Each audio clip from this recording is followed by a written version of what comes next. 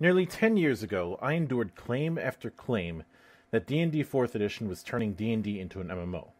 I always found this sort of thing funny, because I specifically remember hearing someone say that D&D 3rd Edition was turning D&D into Diablo.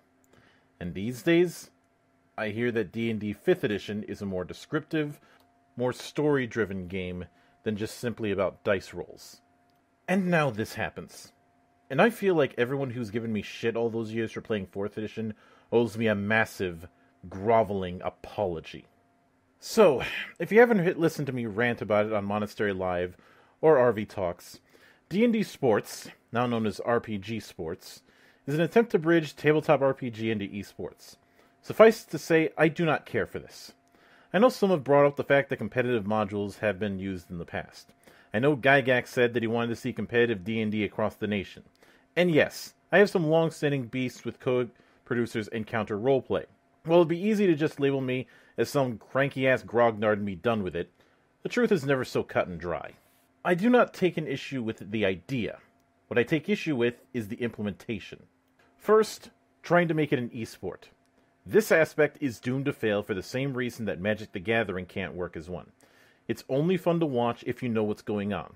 The reason the esports scene is dominated by RTSs, fighters, and shooters is because there's a visual dynamism in what's being shown. Even if you don't play StarCraft or Street Fighter, you can get the gist of things by watching it in action.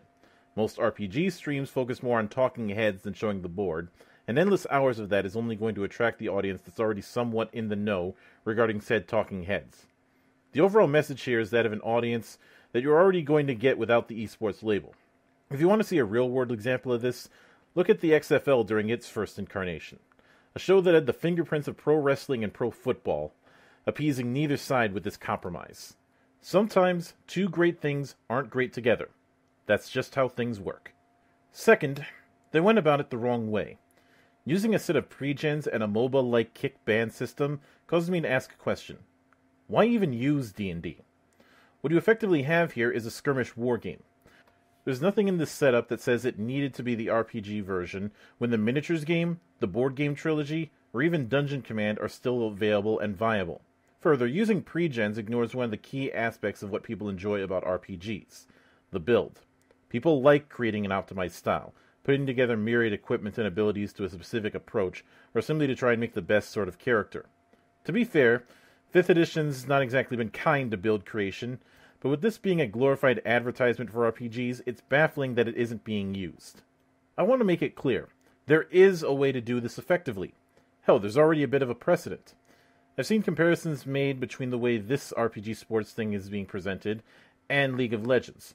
Personally, I'd argue they'd have a better representation of the game they're playing if they took notes from Heroes of the Storm instead, namely the branching development and use of map missions. Barring that, there's the possibility to take notes from the objective-based maps you see in a game like Battlefield. Those are just a couple examples of how this could be handled, but they repeat the same mantra: tailor-make it for competitive play.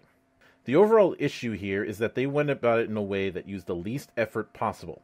They may promise role-playing and the like, but such promises ring hollow. Ultimately, they learned from WotC. All of the flash, none of the substance. Oh, and you guys played yourself by how you handled the hiring and firing of Boogie in less than 24 hours. I see that some things haven't changed with Encounter Roleplay. Stay frosty!